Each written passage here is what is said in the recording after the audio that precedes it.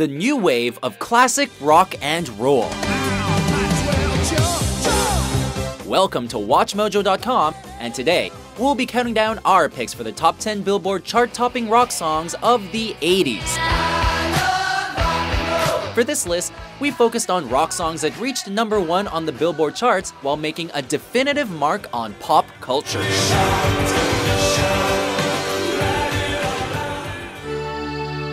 Number 10, Here I Go Again, Whitesnake. I don't know where I'm going, but I sure know where I've been. Brace yourself for a little rock and roll trivia, Mojoholics. When this hard rock anthem was originally released in 1982, it didn't quite have that manly vibe for mainstream audiences. Here I go again on my own, going down the only road I've ever known. In other words, lead singer David Coverdale of Deep Purple fame wanted to change the line hobo so that it didn't quite sound like homo. And well, the version most people know today was re-released nearly 5 years later in 1987.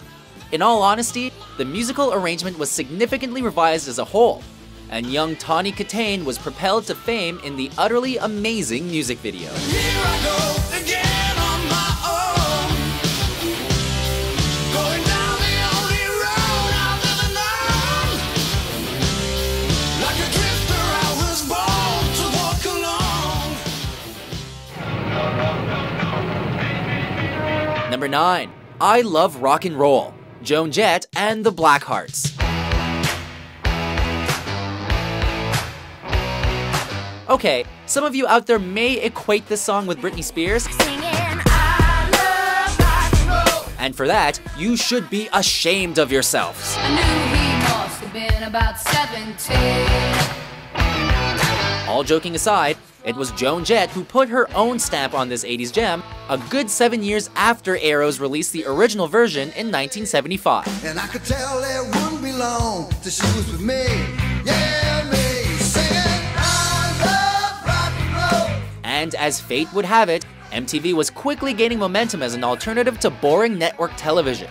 So Joan Jett took full advantage with her unforgettable black and white music video. Next we're moving on. He was with me, yeah, me. And we'll be moving on and singing that same old song, yeah, with me. America needed Joan Jett, and she needed some exposure upon leaving the Runaways. It all worked out in the end.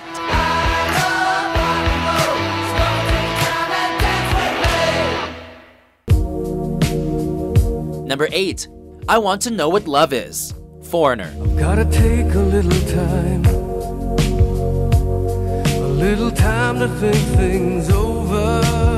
Nothing like a classic 80s power ballad, and who better to deliver than Foreigner? Written by Mick Jones, not to be confused with Mick Jones of The Clash, this heart-wrenching ballad was released in the heyday of big hair and big choruses. In my life, there's been heartache and pain. You know, it's the song you rock out to in your car, but only when you hear this existential phrase, I want to know what love is. I wanna know what love is. I want you to show me. Oh, and it's also the perfect cover song for any band that wants to pick up chicks, which means that Foreigner's chart topper was quite popular on the Sunset Strip in the 80s.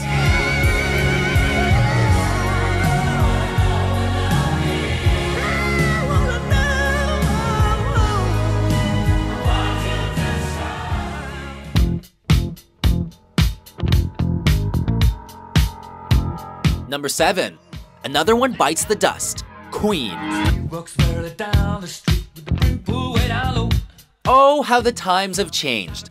When this chic-inspired single hit the airwaves in August of 1980, paranoid religious conservatives decided that Queen was secretly asking listeners to smoke marijuana. Another one bites the dust, and another one gone, and another one gone, another one bites the dust, hey. And why they were listening to Queen records backwards? Well, I guess we'll never know. Maybe they were the ones that were high.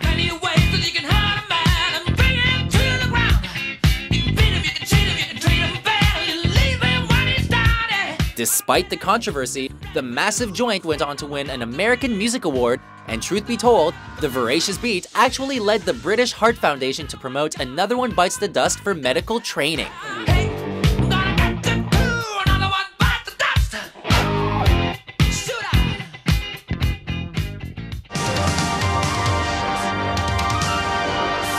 out. Number 6. Money for Nothing, Dire Straits.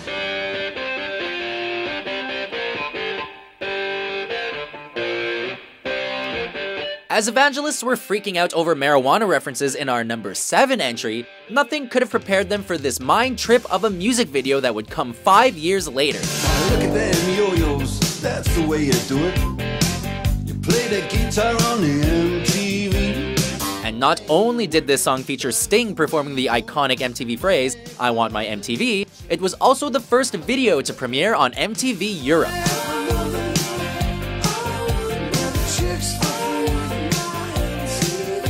Lyrically, Money for Nothing was inspired by frontman Mark Knopfler spending a day watching MTV in the back of an appliance store.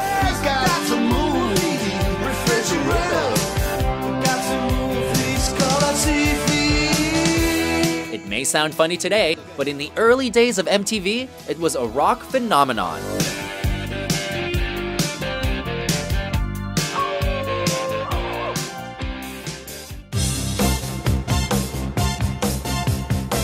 Number 5. Jump, Van Halen. I get up, and nothing gets me down. From stone cold guitar solos to a synthesizer? After 5 studio albums, Van Halen shifted gears from a classic hard rock sound to a more synth rock approach. Might as well jump, jump. Might as well jump. And while Jump would become a pop culture anthem, it's also partly responsible for David Lee Roth's departure from the group.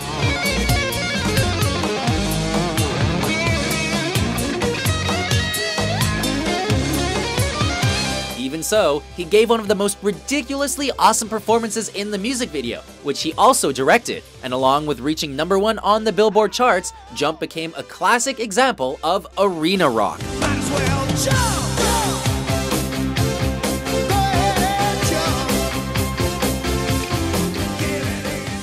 This is a gospel song with a kind of restless spirit. Number 4.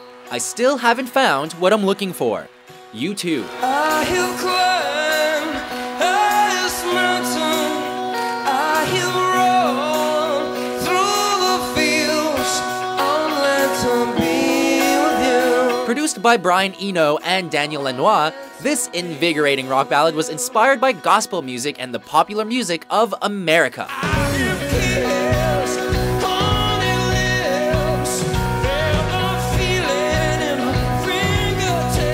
While U2 was recording their Grammy-winning album The Joshua Tree, The Edge recalled a particular Bob Dylan lyric, and so, the framework for another rock classic was cemented.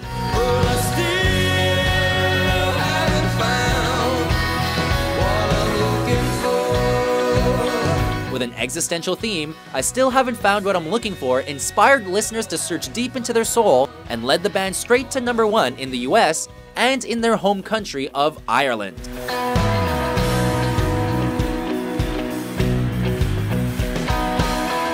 Not a bad follow-up to another introspective number 1 hit, With or Without You.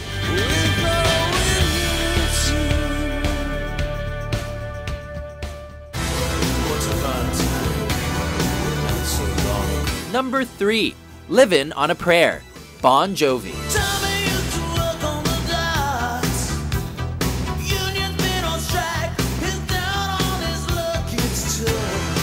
After a successful yet artistically unsatisfying second album, Bon Jovi took a grittier approach to their next release, Slippery When Wet, while maintaining their glam rock personas.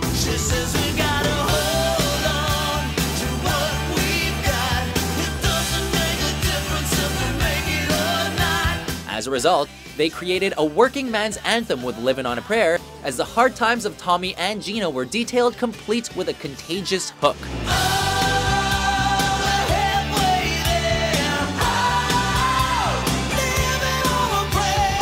As their second consecutive #1 hit, Bon Jovi simultaneously cemented their status as legitimate rock stars and earned themselves a new following thanks to their Blue Collar record.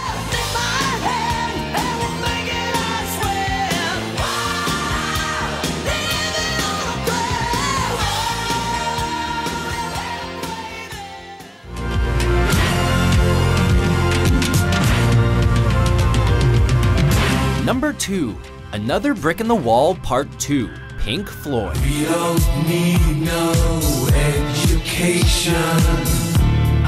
It opened up the minds of listeners around the world and ushered in a new decade. Of course, it offered an escape from the disco jams that were taking over the charts as well. All in all, it's just another brick in the wall. With its 3 separate parts, Another Brick in the Wall was more of an experience than a typical rock single, all while allowing the progressive artists to address the school systems of their native England. And it was Part 2 specifically that was actually released as a single, first in the UK in November of 1979, and then in the US in January of 1980.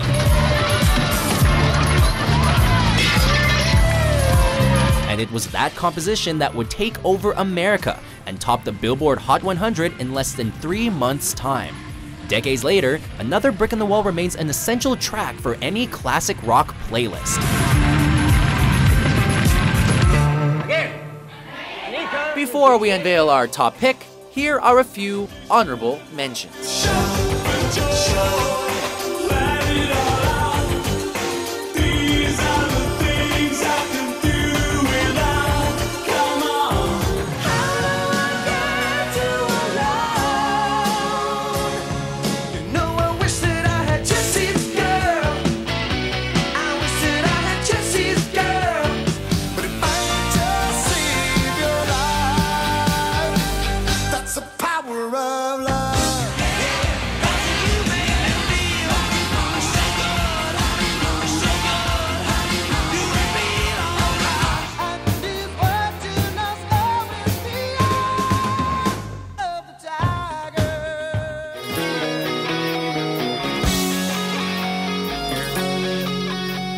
Number 1, Sweet Child of Mine, Guns N' Roses. She's got a smile that it seems to me reminds me of childhood memories. Okay, Mojoholics, now this is how it's done.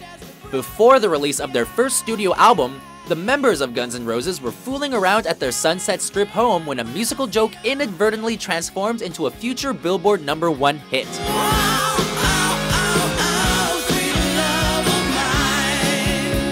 From the opening riff by Slash to the opening lyrics from Axl Rose, Sweet Child of Mine came together piece by piece for what would become one of the final headbangers of the hairband phenomenon of the 80s. Her hair reminds me of a warm, safe place where as a child I'd hide. Rolling Stone named Sweet Child of Mine as one of the 40 songs that changed the world, and while it was the band's only Billboard chart topper, it's our favorite #1 of the entire decade, and undoubtedly one of the most recognizable songs ever recorded. Whoa, sweet child of mine.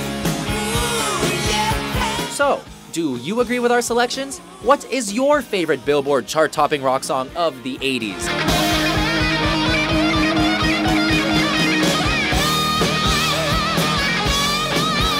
For more mind-blowing top 10s published daily, be sure to subscribe to WatchMojo.com. Sweet